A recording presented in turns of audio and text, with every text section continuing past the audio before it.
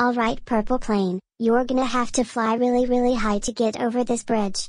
And I'm gonna have to sing really really high. Get ready to sing really really high with me. Ready? Here we go. Now slowly raise your hands and sing higher and higher. Higher, reach, reach.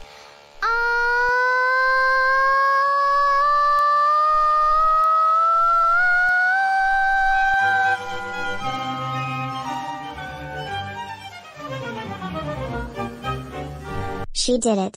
She made it over the Golden Gate Bridge. Great singing. And great flying purple plane. And we're getting closer to Green Helicopter. Once we get over the bridge, and into Redwood Forest, we'll get to Green Helicopter in no time. Great. Let's get going. Hang on little helicopter. A clue, a clue! A clue? Where? Where is it? Up in the sky. Huh? Oh. There's a clue, on that airplane. How did Magenta get all the way up there? That's incredible.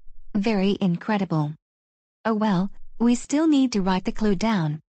I'll go first. First let's draw the propeller of the plane. Then we'll draw a long shape like this. Then the wing here, a curve here for the window, and another wing right here. There, a plane. Okay. My turn. So we draw the propeller for the plane. Then long line here, with a wing on the side. A curve here for the window, and another wing on this side. There, a plane. And now me. A propeller right here. A long curve for the base of the plane. A wing on this side, a curve for the window, and another wing right here. There, a plane. And finally me. So a propeller right here.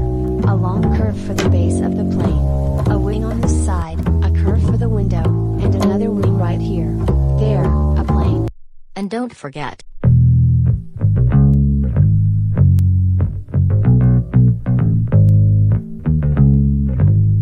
There.